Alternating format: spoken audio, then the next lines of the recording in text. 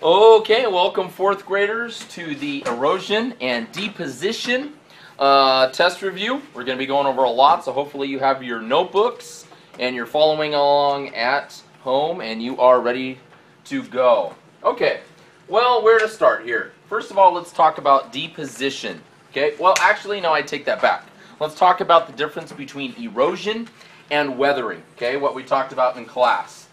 Now, weathering is the actual tearing down of the rock, okay? It's the chewing away, it's the breaking down of the rock, okay? Either by wind or by water, okay? It's the actual breaking down of the rock. That's weathering.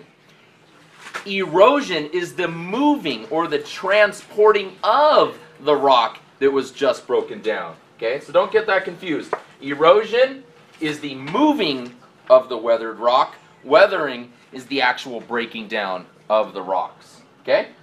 Let's talk about some of the ways that our land can be weathered. Remember, weathering is one of the ways that our land changes forms. Mountains are created and torn down. Valleys are made, like the Grand Canyon is made because of flowing water. Our land is transformed by the combination of erosion and weathering, okay?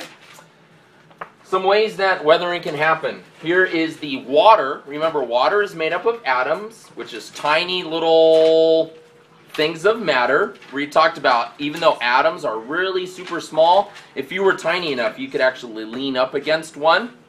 So you can picture water like a whole bunch of tiny little BBs, beep, beep, beep, beep, beep, beep, constantly chipping away at the rock here. Okay, so water is one way.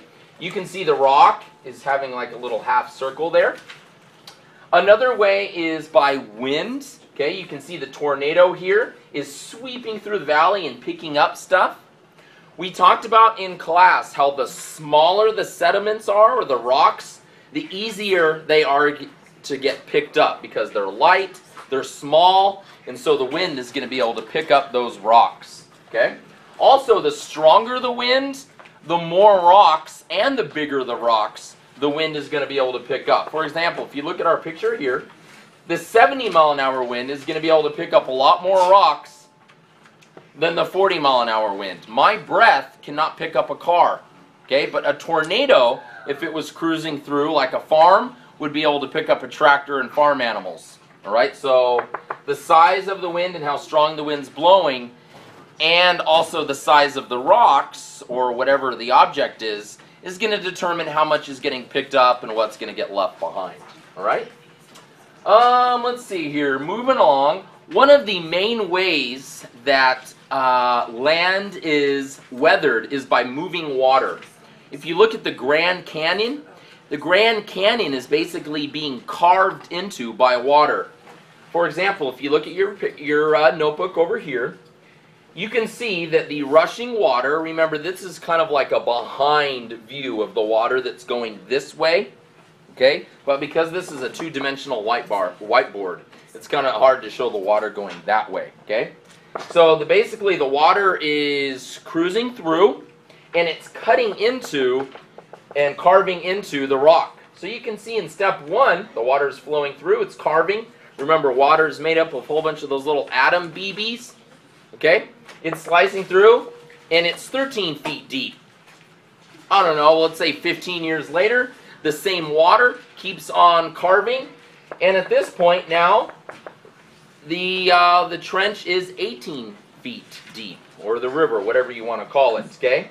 And that's because, once again, the water is scraping the bottom. Okay, so we've talked about flowing water, erosion, eroding. Let's move on to deposition, okay? Basically what happens is the rain comes down and it hits the top of a mountain.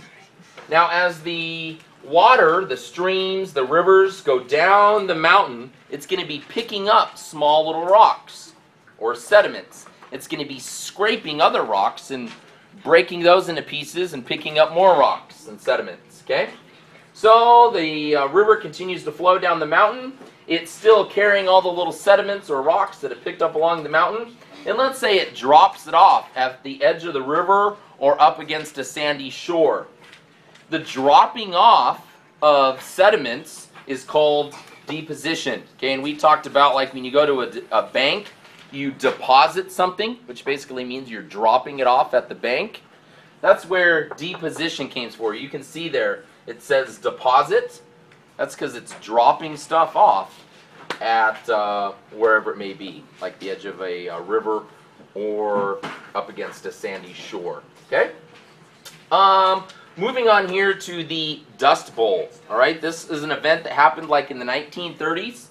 And what was basically happening is farmers were overusing the land. They were planting, digging up, planting, and digging up. So after a while, the soil, because of all the digging up, became really loose. And so there was a whole bunch of small little bits of dirt and rock on the surface. Well, what happened is a big wind came through, and it picked up all of the dust and the light, small rocks that were on the surface because of all the farming that was done there. And it created this massive dust bowl. Okay, it was so thick that animals died. We talked about in class how the baby Bambi breathed its last breath in this dust bowl. Okay, so anyway, animals died. That's just for the kids at home so they can start laughing.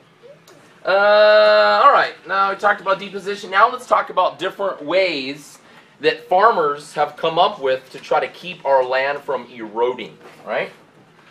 One of them is called contour plowing. Contour plowing, all right? Basically what happens is they plant the crops so they block the wind, okay? So they're going to plant it like this so the air comes across and the planting acts like a little ramp. And it keeps the air from getting in between the rows and attacking the dirt. Okay? So if you're looking at the side angle here in your notes, the air is coming along and it's getting ramped over each one of the plants and the bushes. So the air can't really get in between and attack the dirt, and so it never gets eroded. Okay? The bad way to do it is like this picture here, because now the wind is going in line with the rows. It's going in the same direction as the rows. So the wind is able to get right into the dirt because there's nothing blocking it. All right? So contour plowing is where they plant the rows against the wind instead of with the wind, right? Strip farming, okay, is another method they use to kind of keep the ground from being eroded. Basically what they did is they planted trees on one strip. We'll call this square. No, that might be confusing. They just planted trees on this side, and then they farmed on the other. Okay, so the roots grew into the ground on this side, where on this side they just continued to plant your traditional vegetables and fruits. Then the next year they switched. Okay. So you can see that they've switched it here. It's just maybe out of the screen of the view, but you're looking at it in your notes. Okay?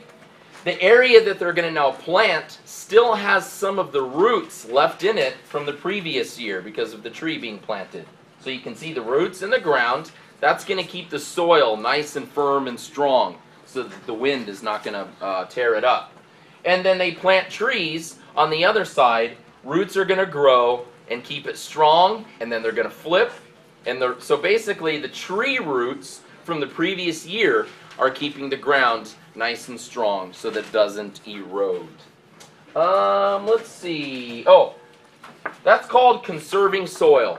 The different methods that we talked about here, contour plowing, strip farming. It's called conserving the soil, right?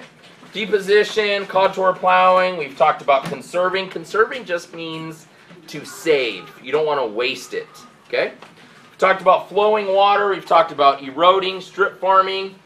Remember, the strength of the wind can really determine how quickly something gets eroded. We've talked about the Dust Bowl. I think that's about it. If you have any questions, once again, you can contact me on Edmodo, Facebook. You can click the Contact Mr. P button on my classroom website. You know, all the many different ways that I've told you to contact me. I hope you have a good day.